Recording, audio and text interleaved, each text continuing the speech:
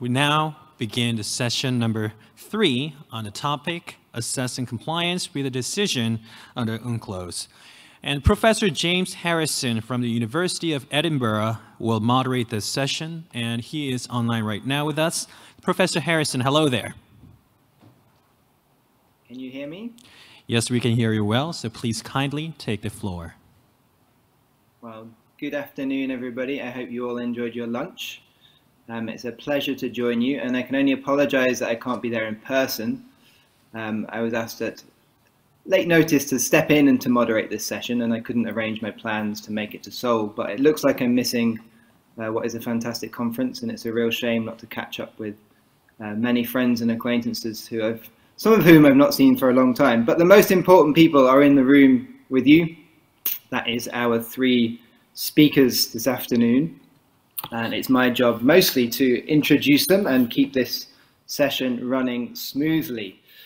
The theme of session 3 is compliance with UNCLOS decisions, decisions of courts and tribunals. And we have 2 different perspectives on this topic to be offered. The first speaker is going to be Mr. Lawrence Martin. Lawrence is co-chair of Foley Hoag's International Litigation and Arbitration Department. He has lots of experience in this matter, and he will be talking to us on the topic of assessing the success of UNCLOS Part 15 after 40 years, with a particular focus on disputes where participants do not participate and challenges of ensuring compliance with decisions of courts and tribunals. Our second speaker is a very old acquaintance of mine, Professor Douglas Guilfoyle, who is now Professor of International Law and Security at the University of New South Wales in Canberra. And Douglas will be talking about small states and great powers, the value of UNCLOS dispute settlement when compliance seems unlikely. Unfortunately, one of our commentators had to withdraw at the last minute due to unforeseen circumstances, so we won't be joined by Professor Penelope Neville, but we are lucky to have Dr. Won-hee Kim with us.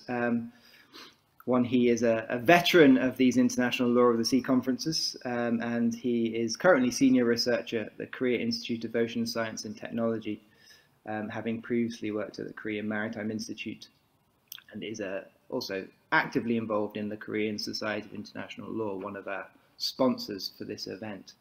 And I'm sure he'll do a fantastic job of commenting on both of these papers by our 2 eminent speakers. The plan for the session is each speaker has been asked to talk for about 25 to 30 minutes in the first instance, and then Dr. Kim will give his comments and ask questions, and there'll be a chance for the speakers to then respond. And I'm also told that there will be an opportunity to get audience questions at some stage, time permitting. So do keep your ears open, and if you have questions, hopefully we'll be able to get to them later in the session. Without further ado, it's time for me to switch off my microphone and invite Mr. Lawrence to deliver his presentation.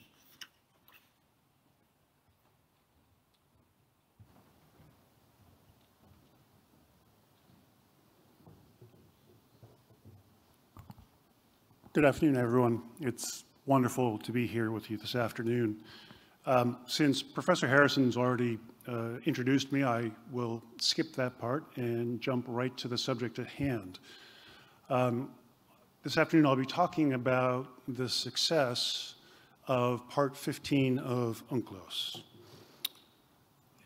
And I'll be speaking in 3 main parts. First, just some introductory matters to make sure we're all operating from a similar platform. I'm going to discuss also briefly the issue of non-appearance, which doesn't really go to the issue of compliance as such, but it does strike me as a related phenomenon insofar as it represents something of a challenge to the dispute settlement system under Part 15. And then I'm going to be talking about 4 particular cases of non-compliance with judgments or awards under the law of the sea. Just a general observation to begin with. I think it's important to really appreciate the extraordinary achievement that Part 15 of UNCLOS is. To have a binding dispute resolution system established in what is virtually a worldwide treaty with very limited exceptions is really quite a remarkable achievement. And I think it'd be hard to overstate what a core component and achievement of the entire convention Part 15 represents. Now, I think everybody in this room knows the subject more than well enough to know that under Part 15, states have an opportunity to choose a peaceful means of dispute settlement of their own choice. It effectively gives them the choice between international law of the sea, International Court of Justice, arbitration pursuant to Annex 7, and of course arbitration pursuant to Annex 8 on certain limited subject matters. And again, I'm sure everybody in this room well knows that UNCLOS makes Annex 7 arbitration the default mechanism. As I said, there are only very, very limited exceptions to the compulsory nature of dispute settlement under UNCLOS. Now, I'm pausing on this one just because it does set up an interesting additional means of dispute settlement, if not binding dispute settlement. But under Article 298(1)(a)(1), states can elect not to accept compulsory dispute settlement for disputes relating to effectively maritime boundary delimitation. I don't need to read the quote on the screen. Everybody here knows it well, I'm sure. But another really interesting innovation of UNCLOS is, in Part 15, is that when states take advantage of this optional exception to jurisdiction, they have to agree that they will submit any disputes they may have related to sea boundary delimitation or other excluded matters to compulsory conciliation, which is a binding means of dispute settlement, or compulsory means of dispute settlement, even if it doesn't result in a binding decision. Now, to date, as I count, there have been in the neighborhood of 50 cases brought under UNCLOS, 29 of which have been brought to ICLOS itself. Now, that includes prompt release and provisional measures cases that have subsequently gone on to Annex 7 tribunals. And I was rather surprised by this number when I did the count. Only 3, technically speaking, cases have been brought under UNCLOS per se to the International Court of Justice. In those, if I remember correctly, are the Black Sea case, the Costa Rica-Nicaragua cases related to the delimitation in the Atlantic and the Pacific, and the Somalia-Kenya case. There have been 15 Annex 7 arbitrations, almost all of which, 14, have been handled or administered by the PCA. One, the Southern Bluefin Tuna case, curiously, by the ICSID Secretariat for some reason. And no Annex 8 arbitrations, but one very, very important conciliation pursuant to Article 298. And I see Sir Michael is in the room with us, and perhaps he'll have some observations to share on the success, the very meaningful success of that conciliation between Australia and Timor-Leste. So, as I said, the first issue that I wanted to touch on was just the issue of non-appearance. As I said, I don't consider that an issue of compliance as such, but it is another way by which states sometimes will effectively thumb their nose at the system by simply refusing to appear in the proceedings. So in my mind, it's a cousin, if you will, to non-compliance with a judgment as such. And there have been 2 cases of non-appearance in relatively recent memory, within the last 10 years, I would say. The first is the Arctic Sunrise case between the Netherlands and Russia, and the second is the Philippines-China South China Sea arbitration. Again, you can see Article 9 of Annex 7 on the screen. I won't bother to read it, but again, the essential point is that non-appearance does not operate as a bar to proceedings. Not only does it not operate as a bar, proceedings are specifically authorized to continue, notwithstanding the non-appearance of states. It does, however, place a special and difficult burden on the court or tribunal, as the case may be, because the tribunal court is obligated to assure itself in that situation that the claims, both in terms of law and fact and jurisdiction, are well-founded as a matter of law. So, the court or tribunal, as the case may be, has to step outside its usual role, where it is deciding between two competing sets of arguments, and take on to itself the responsibility for testing the applicant state's submissions. And this was a very, very significant burden, I would say, in the South China Sea case, where the tribunal really went to great, perhaps even extraordinary lengths to put the Philippine team to the test and justify its case in terms of jurisdiction, in terms of law, and in terms of fact. And that made the job of the tribunal just that much more difficult. So it really does complicate the smooth functioning of the mechanisms envisioned in Part 15.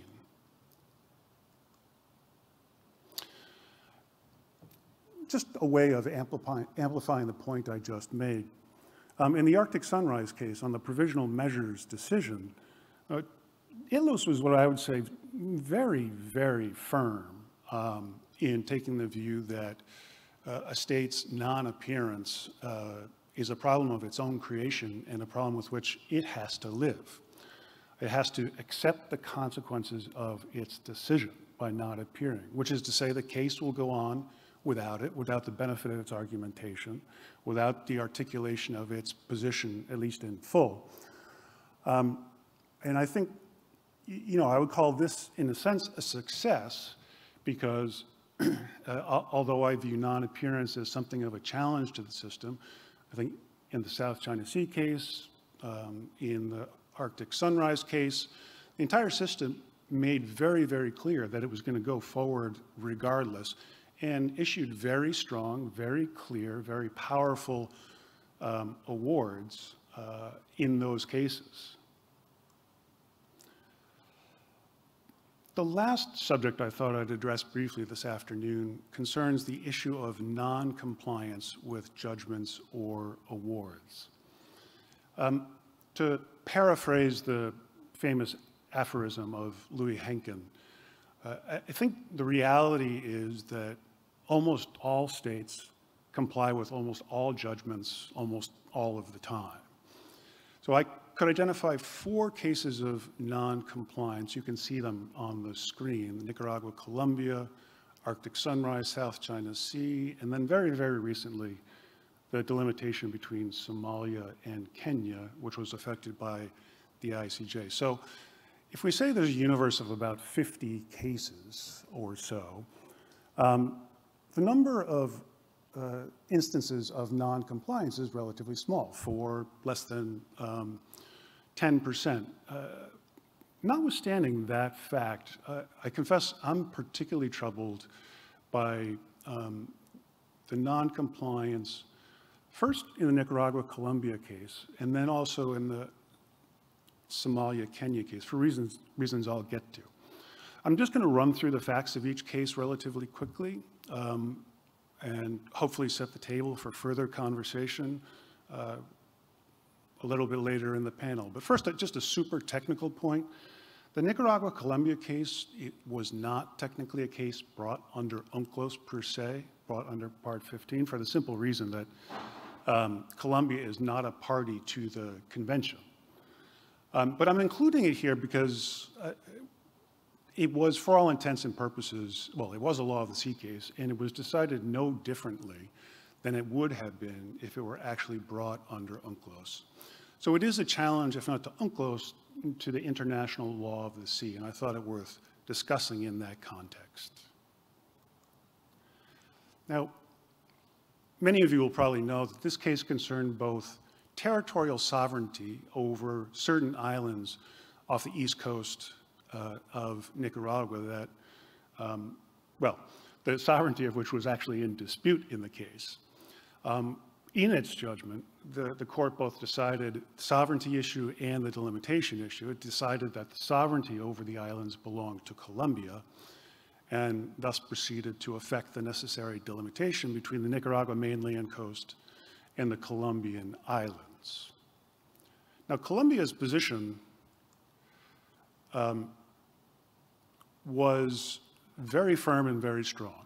Its position was that the boundary should be along the 82nd meridian, which you can see in red there. A very, very aggressive claim in the first instance that is actually very close to the Nicaraguan coast. And I don't need to go into the reasons for that, but it was largely historical treaties relevant to the area. The court rejected that claim and then proceeded to follow the three-step methodology. First, by drawing a provisional equidistance line, as you see on the screen, and then substantially adjusting that equidistance line to arrive at the final delimitation line you see on the screen now. Lines is probably a better word. It's a quite extraordinary methodological judgment in that the court used a variety of methodologies to arrive at this. But the essential point is that the court took the view that the mainland coast of Nicaragua was so much bigger, if you will, than the coasts of the Colombian islands that an equidistant solution would not be fair, not be equitable, and therefore a substantial adjustment of the equidistance line was in order, with the results you see on the screen. And just comparing the two, you can see on the one hand the straight line, Colombia's initial claim line with the final result, and you can see a very, very substantial difference in the allocation of maritime areas. Colombia reacted furiously to this judgment. And for reasons, frankly, I've never entirely understood, because they won the contested issue of sovereignty. But rather than declaring victory and going home, Colombia denounced the court, denounced the Pact of Bogota, which was the title of jurisdiction, and threatened never to appear before the court again, in essence. And proceeded to continue to conduct naval patrols and other activities in waters that had been declared to be Nicaraguan. To the extent that Nicaragua, before the title of jurisdiction lapsed 1 year later, brought a subsequent case, which was just decided, trying to hold Colombia liable for infringing Nicaragua's sovereign rights and jurisdiction.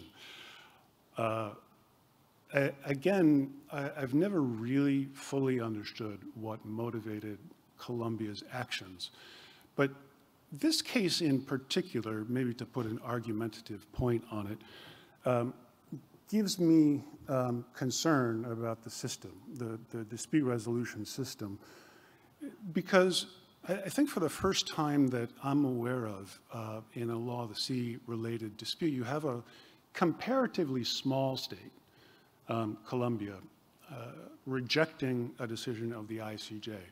And in my mind, that's substantially different, if you will, than when a great power, like my own country, the United States, rejects a decision or rejects the jurisdiction of the court. I guess, in my view, it's almost to be expected that when a case implicates core national interests, a great power may be more inclined to reject an authoritative international ruling. But the fact that a comparatively small country like Colombia not only felt empowered to do this, but did it, and did it so openly, gives me great concern. What also gives me great concern is that Colombia has effectively faced no consequences for its actions. This, of course, implicates the question of enforcement of judgments and awards, which is very, very complicated. But the fact that Colombia did this, did it so brazenly and faced, frankly, absolutely no repercussions, gives me great concerns. Concerns that maybe this is a model that can be followed by other smaller states. Another instance of non-compliance was the Arctic Sunrise case. I see that I don't have a lot of my allotted time left, so I'm not going to walk through each of these issues. But what I find interesting, I would call the Arctic Sunrise case a case of soft non-compliance. Russia never accepted the judgment, never accepted, or excuse me, the decision of ICLOS on provisional measures, never accepted the awards of the Annex 7 tribunal. But at the end of the day, most of the things that Russia was ordered to do, it did. It released the Arctic Sunrise, albeit a bit later than it should have. It released the crew, again, albeit later than it should have.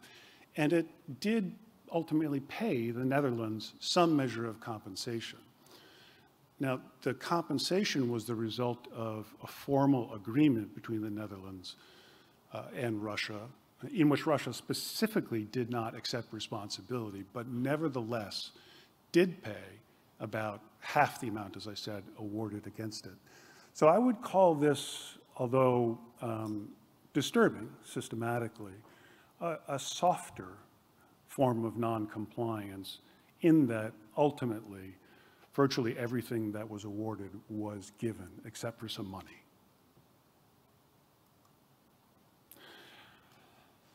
Another troubling, very troubling, I would say, example of non-compliance is the South China Sea case.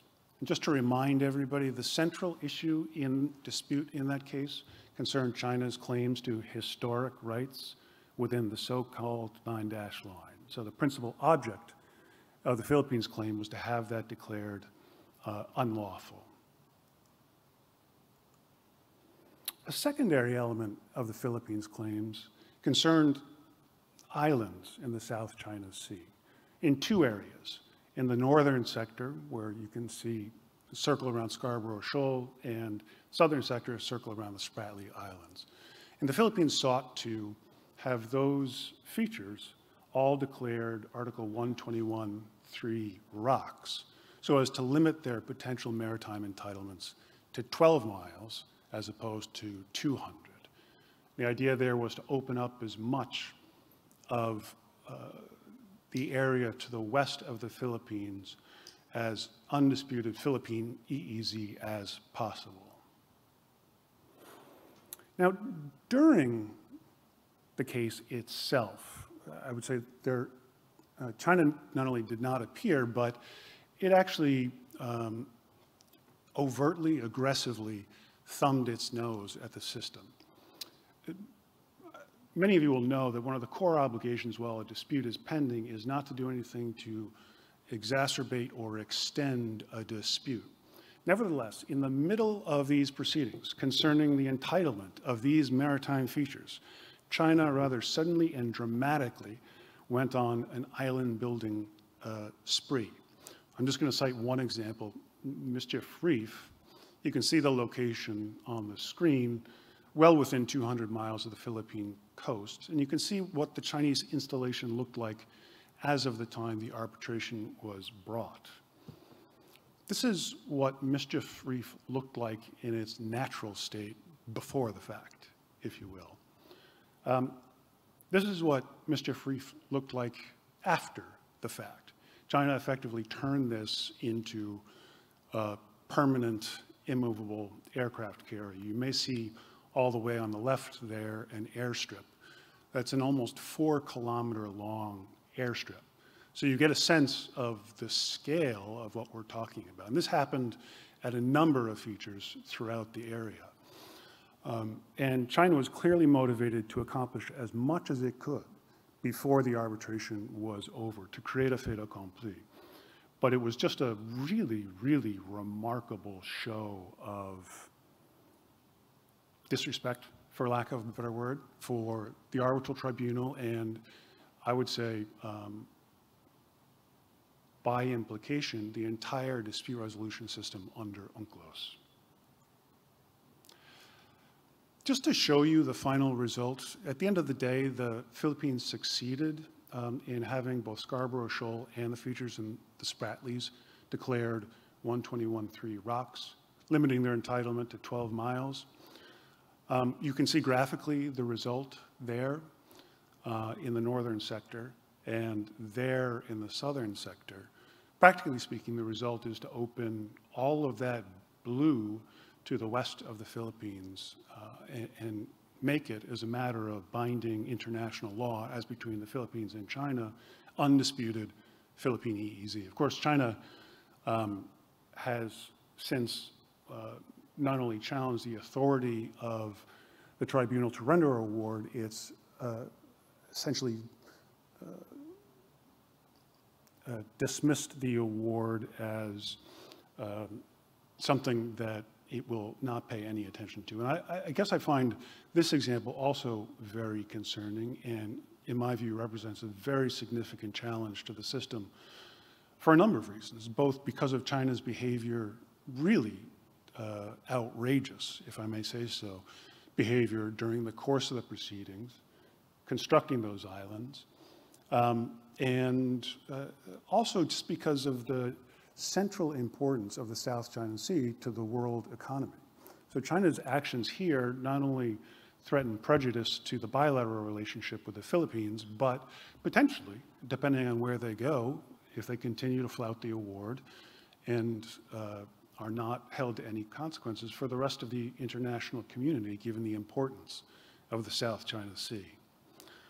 I see my allotted time is running to a close, so I'll speak even more quickly to the other two cases. But before I do, just to give you a sense of China's continuing disregard of the award. On the screen are seismic tracks from 2021 in the South China Sea that China has conducted. And you can see that it's continuing to conduct its science research activities up to the borders of its 9-dash line claim. So it continues very flagrantly, very clearly to insist on the claim that was deemed international and to behave in an according fashion. Last case I'm going to speak on is Somalia, Kenya. It's a very recent case. The very short version is that Kenya historically claimed a parallel of latitude delimitation and insisted that that should be the result. There's some procedural history on the screen here. It was really quite torturous. But a week before the original oral proceedings, Kenya informed the court that it had fired its counsel and requested a postponement of the hearings on that basis. The court accommodated it. Kenya came back later because of COVID twice, asked for further postponements, and ultimately the hearing was scheduled, not without resistance from Kenya, for March 2021, and the decision issued a bit later in the year. You can see on the screen the final delimitation line from the court.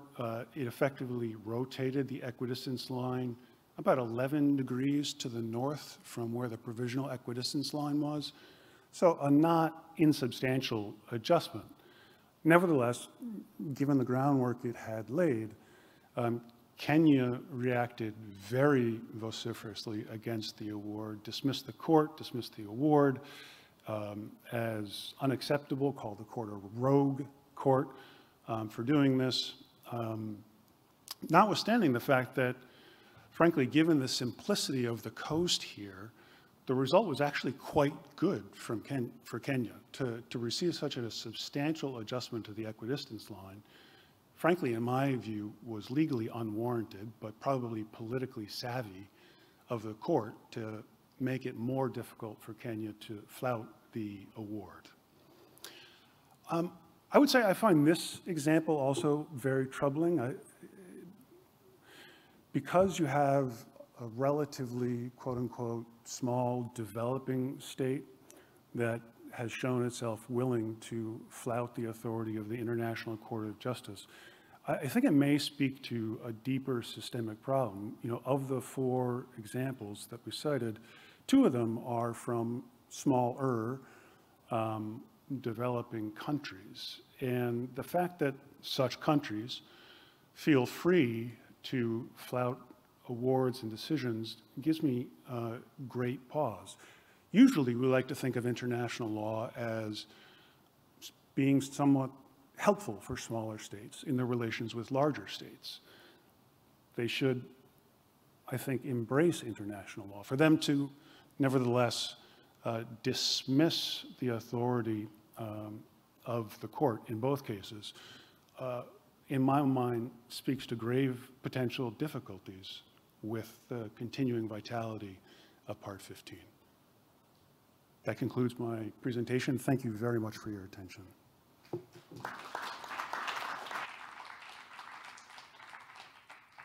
Thank you very much, Mr. Martin, for giving us an excellent start to this session.